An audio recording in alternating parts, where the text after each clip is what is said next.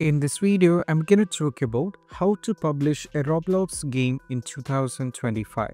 So let's get started. So you can try this and let me check one by one.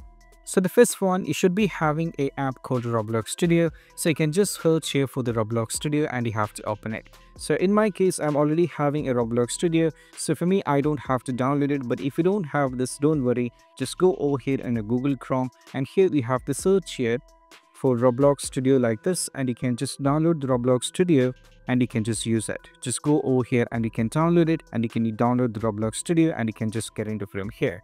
For me, I have already having one, so I just need to go over here. So if you already have an experience, you can open this particular one. But if you don't have one, you just need to click on the new experience over here and that's going to start a new one over here. For the purpose of video, I'm going to show you with a new experience over here like this. And once you get into the Roblox over here, this is how it looks like by default. And the first and famous step is all about once you get into this, you have to go over here. Once everything load up, you just need to go over here, click on the file. And there is an option called Save to Roblox and you have to click on this one.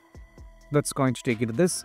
And what you need to do is you have to give the name for your Roblox game. So you can try a lot of things. So what I'm saying is I'm going to give a details over here, for example, racing 1 2 3 or something, and I need to give a description. So this is a random name that I have given. You can try with giving the similar kind of things. It should be kind of a description that describe what is your Roblox game that you're setting up so that users can find attractive and they can join. And once you get everything over here, you have given all these kind of things and you can just go over here for save so that this particular kind of things experience will be saved over here, and that is going to take you to new up over here. So it will be available here. So it is going to set up a server here right now. So just wait for this.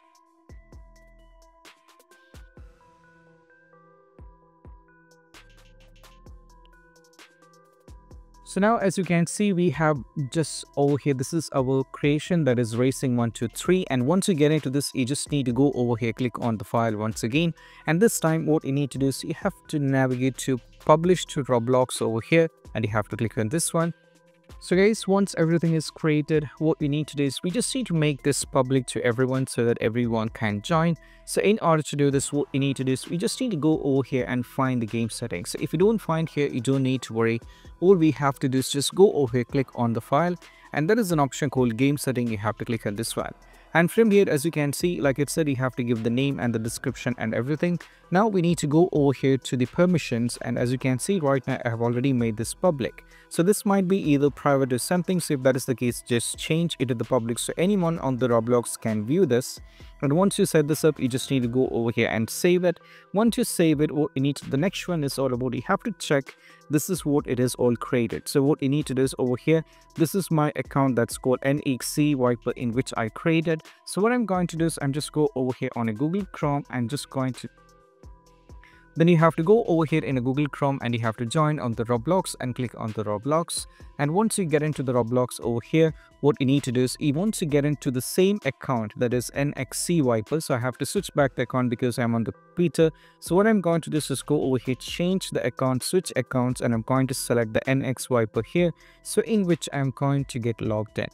So once I logged in NEX Wiper 12, then I need to check whether the publisher is available or not. So what I'm going to do is once I get into this, I'm just going to click on the create over here. Over here, as you can see, if I click on the creations, I will be able to find the Roblox that I've created. As you can see, NEX Vipers 2 place, this is public over here right now. So this is how I can find it, right? So this is what you have to do, and I hope this quick video is helpful. That's it. Bye.